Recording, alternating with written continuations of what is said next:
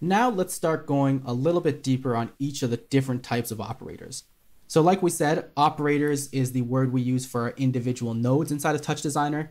And there are 6 different families of operators. And you can see already just inside of our default template, we've got these kind of bluey purple ones, we've got these green ones, and then we've got these gray ones. And we'll take a look at all of them kind of right now as we go through.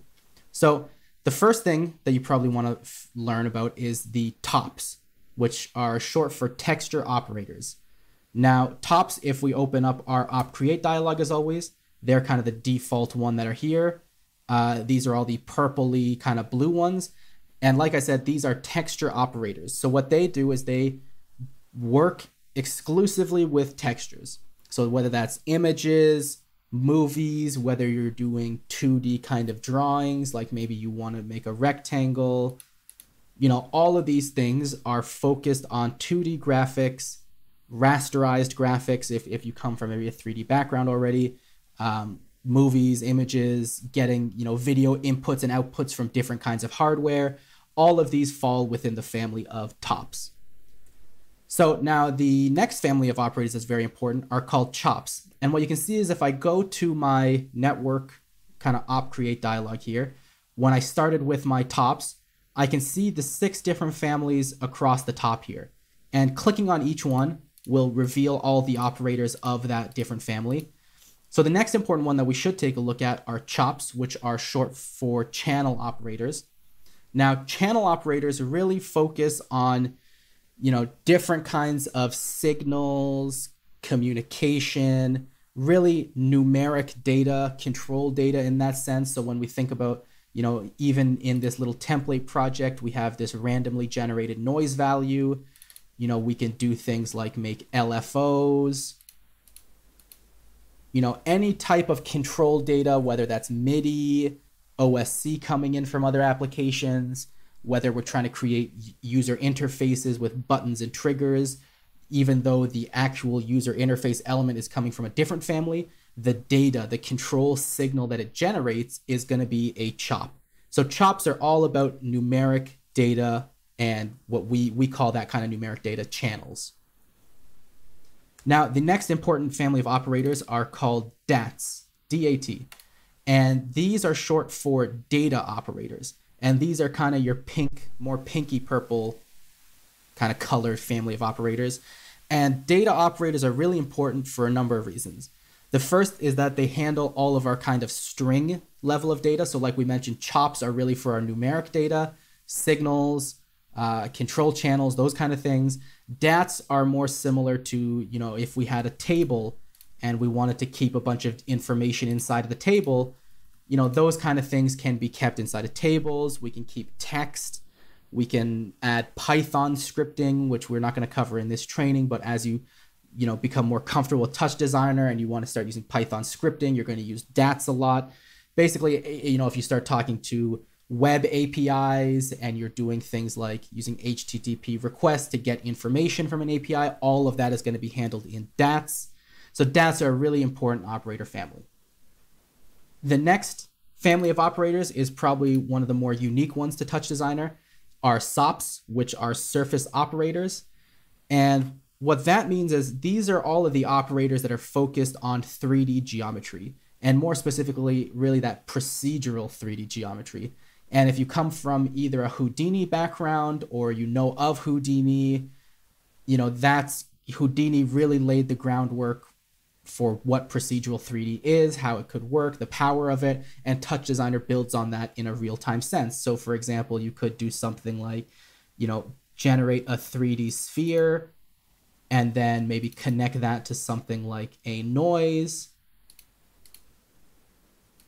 And even with these 2 operators, you kind of have this real-time generated 3D kind of little blob thing doing its, whatever it's doing.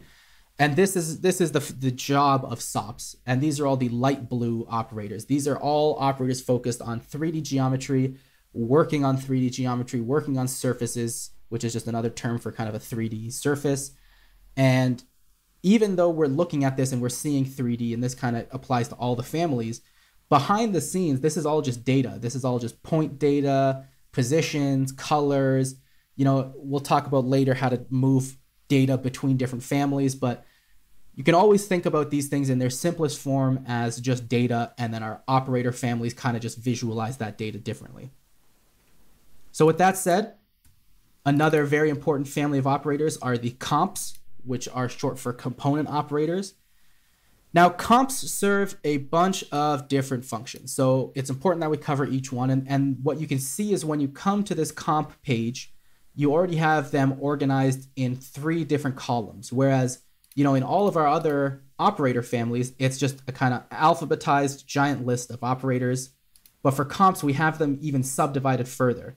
So one of the really important ones that you'll start using even as a beginner are panels. And panels are basically UI elements. So you can see here we have buttons. So if I create a button, I can activate the viewer here, and I have this little button I can click on. I can make a slider.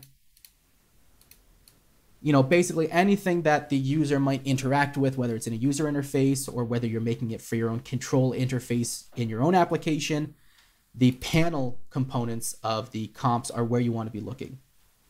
Now, panels also have something called container, and other has base, but container is going to be our focus. Container is an interesting one because it serves 2 functions. The first is it can hold and group different elements of our user interfaces. And if you're interested in that, afterwards, you can go check out our user interface training. But like you can see, similar to how we had here, it can also hold other operators. And these are the operators that we can go inside. So for example, in this container, I can zoom in, and then I'm inside of a new network /project1/container1. Inside of here, I can make a bunch of different kind of operators. And then these are all contained within that container1 operator.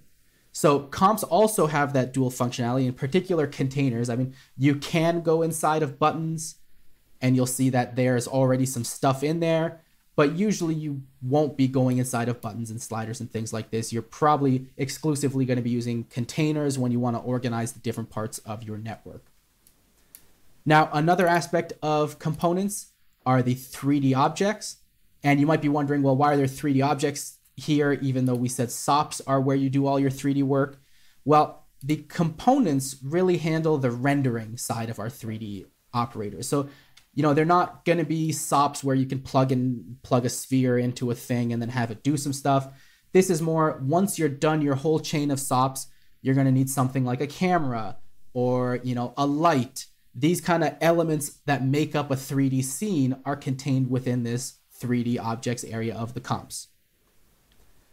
2 other really important uses of comps are, one is the window comp, which we'll look at later.